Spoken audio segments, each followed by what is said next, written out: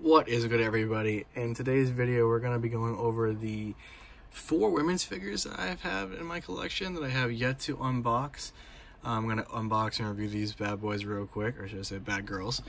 I'm going to start off with the Queen, Charlotte Flair. And as you can see, this is the sole reason why I picked her up, was that right there. Let's get this baby opened. Alright, let's see. Now, I heard with this figure, it was supposed to be a defining moments, but that got scrapped. And they still went ahead and released it anyways. So that's why we have the robe. So I will always take a defining moments level robe for the price that we're paying, or well, I paid. I'll take any figure at the price I paid, but at a price of normal elite, to have the fig that we have here, I think is absolutely insane. So yeah, let's see. She is kind of, oh, that's nice. A little touch on the back there. Let's see. Get her on the tag. Let's get this because we're gonna have.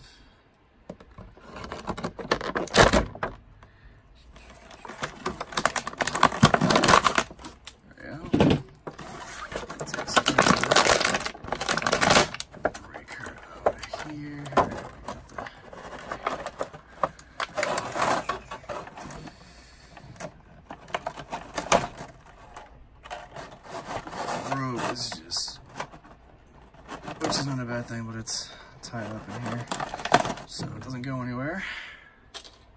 Alright, let's see what we're working with here with Miss Charlotte. Okay, so like I said, this is a defining moments level figure, so it's gonna have the detail. Tattoos are there. That's a big thing of mine, if you guys haven't really been able to tell already. I love when they add tattoo detail. I know on Instagram I mentioned how that new Batista figure that's coming out has the tattoo on his thigh, and I'm really hyped for that. And then same with the Charlotte. You know, you got the wrist, the heart on the wrist. I believe you have the, yep, you have part of the cross down there as well. You guys can see that.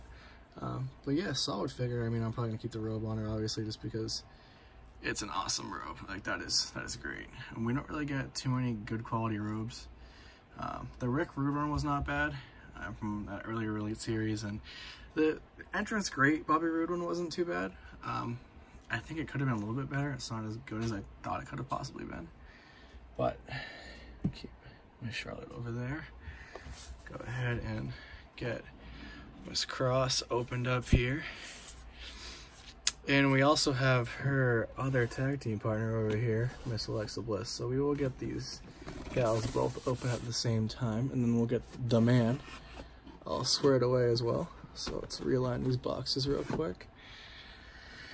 Okay, so Miss Nikki, get your tape off here.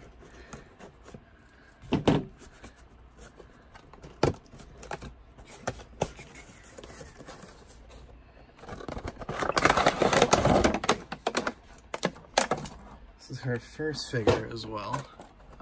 Sadly, it's her salmon figure when they're no longer together, even though they are a very solid team and they just never used them right, which seems to be a common theme in WWE.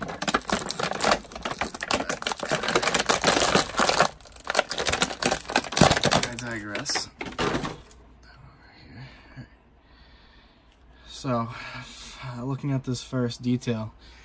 Detail is quite honestly very, very good. And let's see, does this slide off? Let's see. Yeah, it does. Okay, that pops off. Let's see the attire. All right, so basic Nikki attire. Again, not too bad. I mean, I think the pant detail that's solid. Great design, the same design on the back. Let's see, head scan. Head scan's not bad either. I mean, I think the hair could have been of a different, I don't know. I mean, it's not bad. It's not, you know, not gonna really complain about that too much, but I think the hair sculpt could have been better, in my opinion. Keep her. Let's get her accessories on real quick for you guys. I believe throw the glasses on first.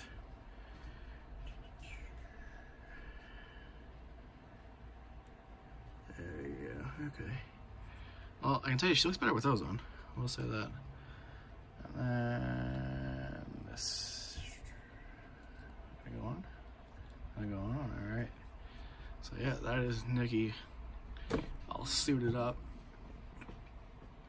All right, put her back with Charlotte. I do like the height too. I know, you know, Nikki is obviously shorter. You can see the height difference between the two there. All right. And then fan favorite, Alexa Bliss. My Walgreens, ironically, just got these all in. So this is why I even have these two in the first place, because my Walgreens just now got them, which should show you how slow my Walgreens is.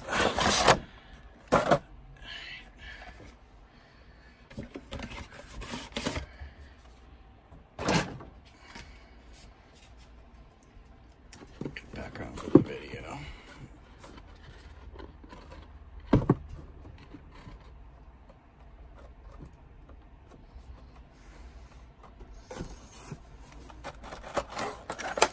Alright, so Miss 5 Feet of Fury here comes with her title.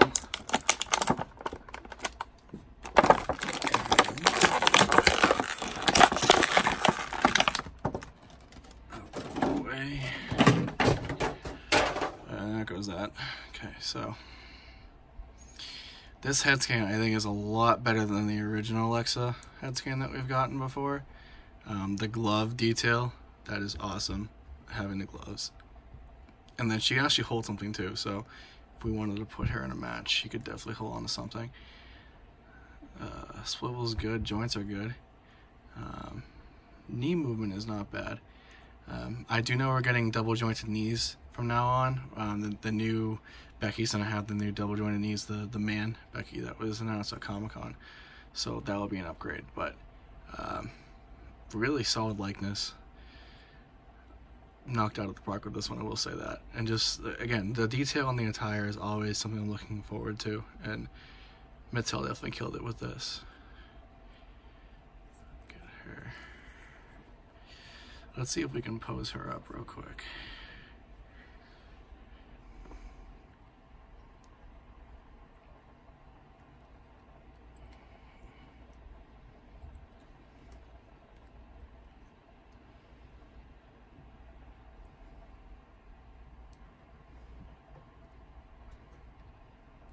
I don't know how you people do this.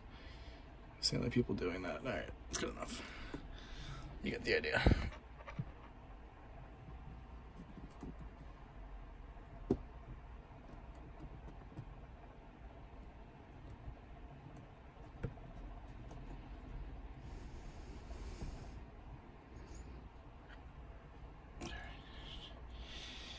Again, women's figures, never easy to stand up.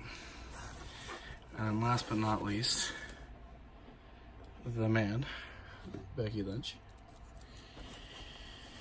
Had to hide my Seth Rollins because, you know, he gets really excited when the man comes around, so had to put those guys away because didn't really need them jumping into taking over the other video like they seemed to the last time I did a Rollins video.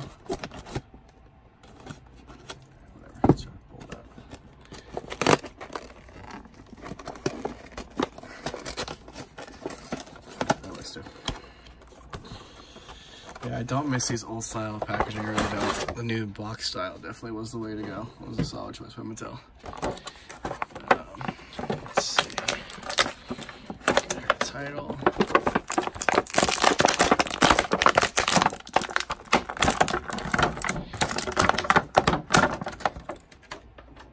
Alright, let's see here. So again, another solid attire.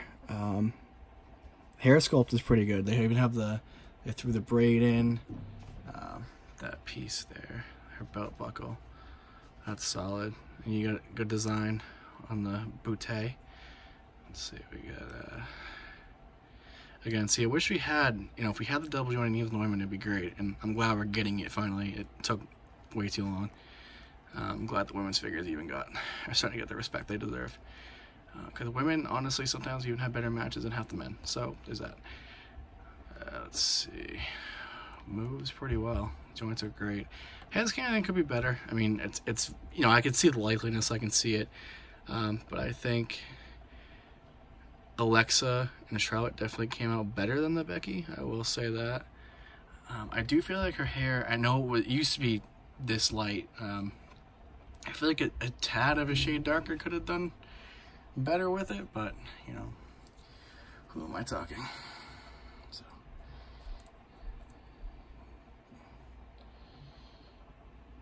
Alright, let's line these gals up and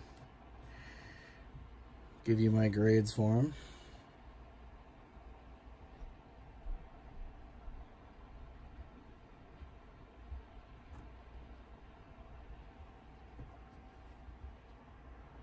Alright, so I think overall, favorite figure out of the set honestly has to be the Alexa. I think they definitely killed that one the most.